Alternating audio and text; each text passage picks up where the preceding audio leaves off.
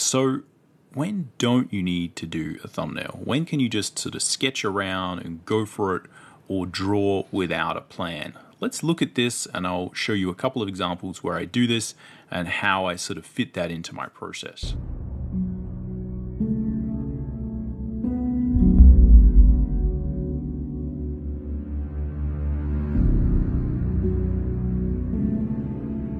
So there are instances where I'll be creating things and I won't necessarily start with a thumbnailing process, right?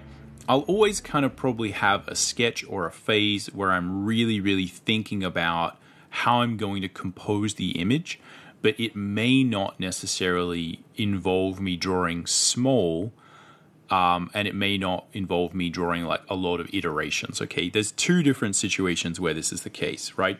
So this image we can see here is one of them, and that's where I'm basically specifically trying not to do it that way. In this instance, I'm sort of trying to replicate the sort of sketchbook drawing that I do, where often I just have a sketchbook page and, you know, I'm just sort of going for it, right? I'm not necessarily doing it professionally. This is just sort of personal work and sort of drawing practice. And I have found this can be very beneficial to help you, and it certainly helped me, but I think it can help you to practice bridging the gap between the rough drawing and the finished drawing, right? And not get quite so locked into, again, that idea of like, oh, I have to, everything has to have like this sort of tight process.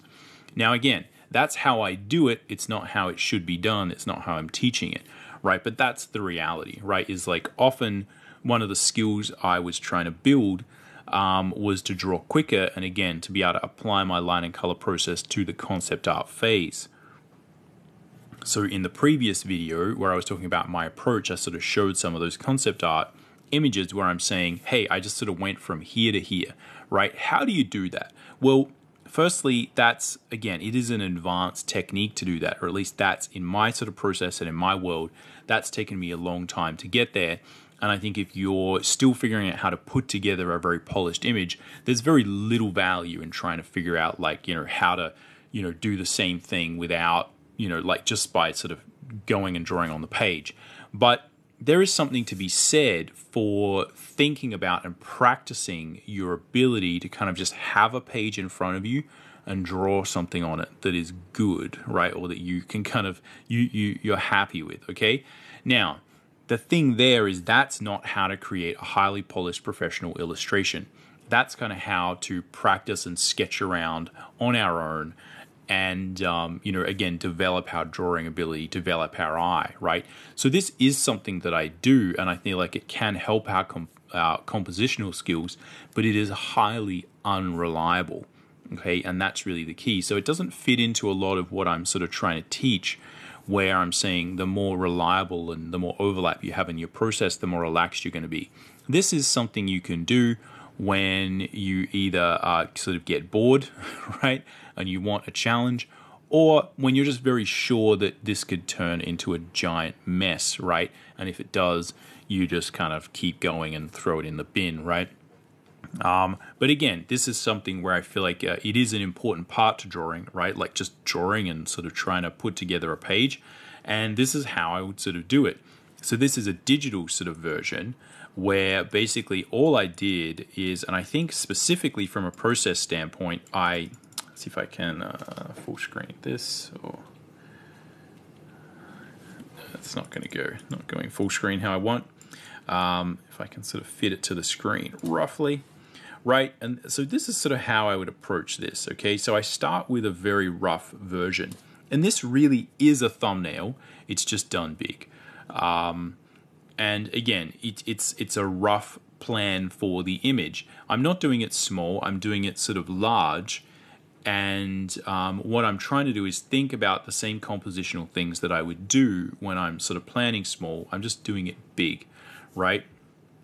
And I'm not iterating, so it's like it's one shot, this is what I'm doing, and again, my expectation going in is very clear. This could be a huge giant mess, this could turn into something awful, and if that's the case, you would never see it, right? And there probably are a few of these things where, you know, I got halfway through and I was like, yeah, you know, this is not working, let's throw it in the bin. but I think that can be a very good thing to do, right? And you don't have to do it with a whole scene. Again, that's something that's quite an advanced sort of, level of drawing, right? To be able to put all those things together at once. It's something to aspire to, and I'm sure you'll be able to do it. Do you know what I mean? If you practice all these things and get your foundation working. But it's not something where I'm saying like, hey, try this. You know what I mean? I don't think that's going to get you that much better until you got some of those other things sorted out. Like perspective and the basic sort of foundational stuff. So again, this is sort of an example of how that process would go, right? I would sort of then just sort of keep drawing. So I start with a very light pencil, right? And we sort of just keep going, right? And we sort of end up with, a fairly sort of sketchy, but, sort of complete image. And then I sort of color it up. So this is something I've really found to be useful and it is actually useful for improving composition because it trains my eye to really think on the fly and try and make something out of nothing. And I think that's really good, right? And again, I would do the same process in my sketchbook often, where I just have a sketchbook page and I try and draw a scene, right? And even though I might have a little plan for it or something like that, or I'd sort of draw a rough version of it, I'd sort of rough it in first, right? It's something where I'm not doing the iteration and the ideation phase. It's just kind of like think about it and go, see where it goes. It's good for training your eye, right? But you have to be, again, for the millionth time, you have to be prepared that it's going to turn into a giant mess and you're going to be unhappy with it. So again, if we sort of look at how that sort of turned out, right? That was sort of the color version. And this one is another sort of thing done with a similar sort of process, right? It's just kind of, I just full screen it and I just draw, right? And, and it is what it is.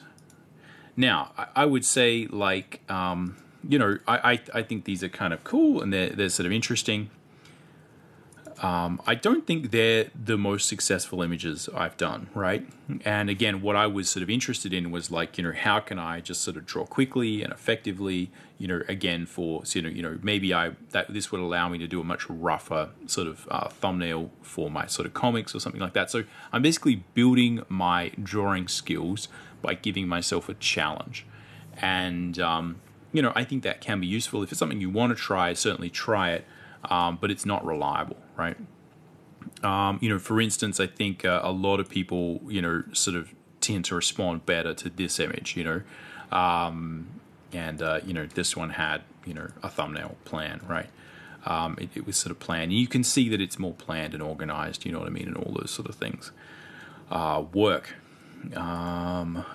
What's this one? Yeah. So again, I feel like, this would be a similar sort of thing that's a little bit in between, right? Where probably I just did like a rough little sketch there and then I just kind of go over it, right? But I'm sort of making up a lot of these things on the fly, right? A lot of this other stuff, this peripheral stuff is kind of just me sort of sketching around, right? And a fair bit of my personal work is kind of done that way. Because, it's sort of, again, I'm training different things. Again, if we sort of look at this image, if we sort of go back and sort of check the process, you can see there was one that didn't get finished. That just kind of like disappeared into the ether. And this was like, again, a blurry little thumbnail that I sort of drew. And again, then we sort of like iterate. So again, it's not, I'm not saying like, you need to do 20 thumbnails or, we need to sort of, plan out everything to ad infinitum all the time. The idea is you're going to improve your ability to create finished, polished illustrations by completing a proper sort of thumbnailing process. And if you're struggling with composition and, you're really struggling to get all those things to work, then, that's how you do it, right? We improve the thumbnail phase. And I'd say, again, my ability to draw those little sort of sketches in my sketchbook, or like where I fill a page and try and make a scene or something, similar to this, I'm drawing on a lot of the compositional skills and a lot of the thumbnailing I've done in the past, right? So it's all really the same thing. I'm just sort of pushing my comfort zone a tiny little bit. And again, it's unreliable, and I'm committing to that. The other situation where I don't use it is if it's just such a simple composition that you don't need to, right? In this case, it's like, well, I'm just drawing a character in the middle of a frame, right? What could go wrong? And there's not a lot of stuff to really consider. So, sure, if we're doing that, there's not a thumbnail process. The other thing is sometimes I will kind of just be, again, sketching in my sketchbook. This is an example of that. If I can sort of find here's sort of the lines. So this is just a sketchbook drawing. And what I've sort of done is I've sort of scanned it in, and then I'm kind of just sort of like arranging it. You can see it actually has a whole other thing. And this is more where you're doing what a photographer does, where you sort of sit there and you kind of try and move it around the frame that you sort of given, which is a basic square Instagram frame, and kind of say like what would look cool, right? Would look cool here or here or here, right? So again, that's another good way to kind of train your compositional eye. You can try and like sort of do a sketch as long as it's simple. You can't do that with a giant scene, but if you're just sort of doing like characters and stuff, think about doing a sketch and then just kind of arranging it and trying to get, again, that design of it to work the best, right? So again, it's kind of like move it around, right? And then sort of color it up, right? And again, try and make the abstract background and those sorts of things play into that, right? So again, those are the situations where I don't use a thumbnail. And, I feel like sometimes it can be more fun to just kind of draw and not really know what you're drawing. The process and the burden of kind of, sitting there and really figuring it out and trying to, create this big illustration is kind of can get tiresome sometimes, right? And I do understand that. So, you can obviously sketch around and, you can experiment, you can try these things. As long as you just understand that the path to creating highly polished images that have like strong narrative where you've got multiple things going on, and the path to becoming sort of a professional artist where you can sort of work with other people and those sorts of things, is really the path goes directly through Thumbnail Town. And I think it's worth spending a lot of time there. And I think, again, even though some of those things are, some of those images that I've done have been very enjoyable for me, it's interesting because I feel like, they don't always end up as my best images. So I think, again, the great images are planned. That's in my experience. That's the case. But sometimes, again, it's really fun to just play around. And I think it is really important to train your eye that way, right? Like, just sort of planning out and drawing something on the fly will teach you a lot about sort of, how to handle it and how to think on your feet. But yeah, don't be surprised if that doesn't work out.